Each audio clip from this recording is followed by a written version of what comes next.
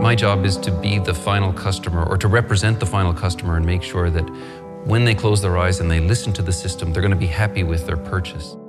The most fascinating part for me is to see the concept turn into a real product, and all the work required to get there. I mean, starting out with the first prototype, doing the measurements, and then listening and tuning. And the beauty about measurements is that it will pinpoint any kind of problem. The trouble with measurement is that even if I have 20 very nice measurements, I can give you no guarantee that the sound will be nice. We still need to listen.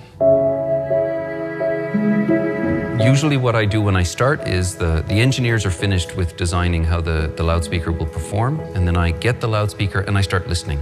First thing I'll do is to just listen and see, is there something wrong here that we can go back to the original measurements and look at and fix the problem rather than try to cover it up. That goes in a loop, so we'll find a problem by listening, go back to the measurements, try and fix it.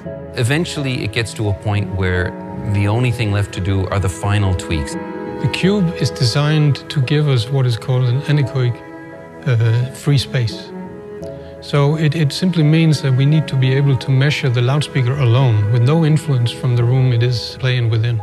Within the acoustics department, we work very closely together. So with the engineers that are working on that product, I'm with them every day. We're always fighting about what we should be doing. So one of us from the team might be interfacing to, say, the design department to determine how compromises are made, or how we're going to balance the needs of the different areas for a given product. Normally, we always have requirements for changes. It's too small, it's not rounded enough or whatever. And then we have a close cooperation with the designer, and eventually gets a prototype that works the way we want it. We are not making loudspeakers, we are making experiences.